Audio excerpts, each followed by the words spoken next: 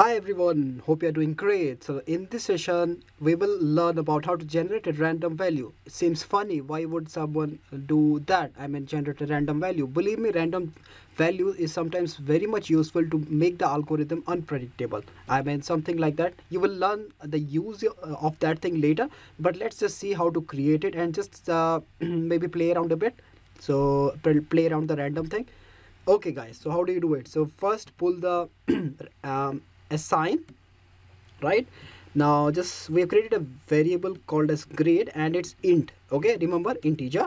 So just keep grade, right? And normally we have given static values here. We will not do that right now. What we will do is just click on this.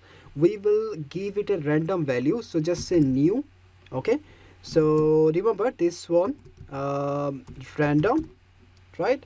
So it's a method.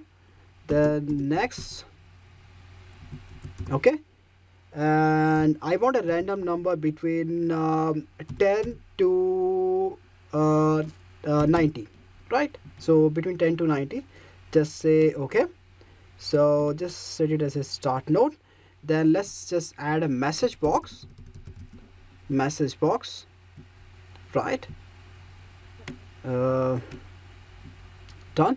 Now just connect the dots and just give it a message. So I want to display that okay, your, just give it in quotes, your grade is, you have to use a plus symbol if you want to append a string and a variable. Just say grade.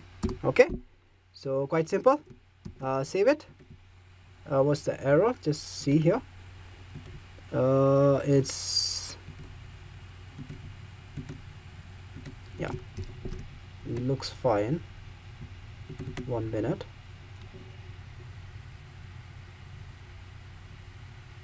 String to double. Okay, can you see it's throwing an error that I'm trying to convert string to double. So what you do is, so this one is an integer, right? So just convert it to a string. So now you will also learn in this session how to convert a integer to a string. So how do we do it? Just click on dot, then just say toString. Okay, so toString, save it, right? So we have also seen how to do conversions. Just click on dot, right? So pretty simple, huh? Now just run it. Just say your, okay, can you see your grade is 27, right? So quite simple. Now just let's see, yeah, so let's see this one. Okay, now you can play around a bit if you want to. So instead of creating a message box, you can let's say create a decision, right?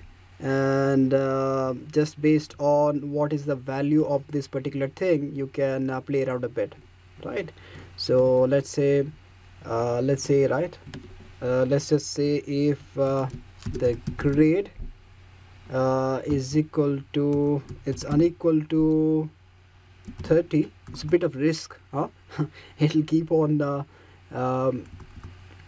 let's say if grade is unequal to, we've added a decision, right? So okay, decision is not a problem. If you add a loop, it will go on forever, then you have to kill it. So that's a bad thing.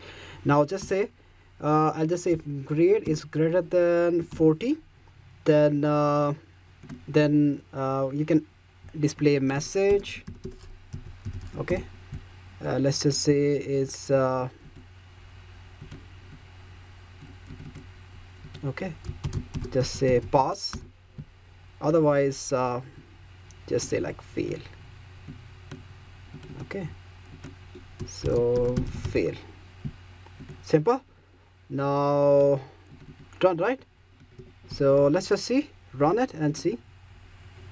So pass, right? So it's a random thing we have done and it's a pass.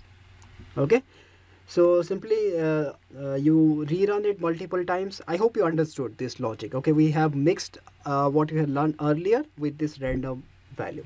Thanks guys, thank you very much for this session. So we'll finish the session right now. Thank you very much.